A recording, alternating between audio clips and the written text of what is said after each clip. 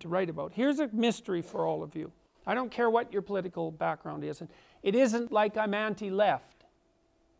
I've made videos documenting this. I know why there's a left wing. There's a left wing because inequality is a problem. It's a way worse problem than the radical leftists like to admit, because you can't lay it at the feet of capitalism and the free market. Inequality is a way worse problem than that. But it's definitely a problem. And because inequality is a problem, you need part of the political structure to speak up for the people who end up arrayed at the bottom of hierarchies. It's crucial. Someone has to speak for them. That's the place of the left. But then consider this. So we can state that. The right speaks for hierarchy and the left speaks on behalf of those who are oppressed by inequality. Good. We need that dialogue. The radical left. Okay. We know from 20th century history that things can go too far on the right, no one disputes that, and that things can go too far on the left. And we also know that when things go too far, it's seriously not good, right? So when things went too far on the right, then we had 120 million people die in the Second World War. And when things went too far on the left, we had God only knows how many people murdered as a consequence of internal repression, at least 100 million. And we risked putting the entire planet, we risked putting the planet into flames. Okay, so that's the consequence. All right, so now, in the aftermath of World War II, let's say we've come to some sort of sociological agreement, I would say, that you can identify the radical right-wingers. When people make claims of racial superiority, you put them in a box and you say, well, you're outside of acceptable political discourse.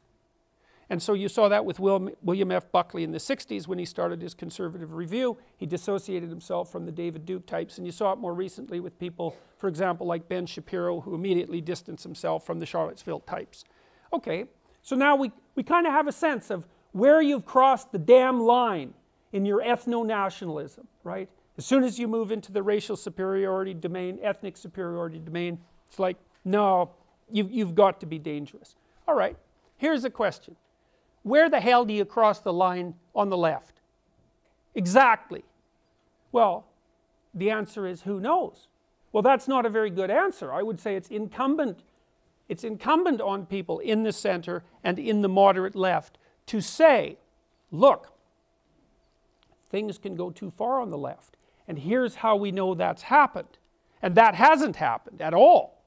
Now, I think there's a reason for that. I think there's a technical reason as well as a motivational reason.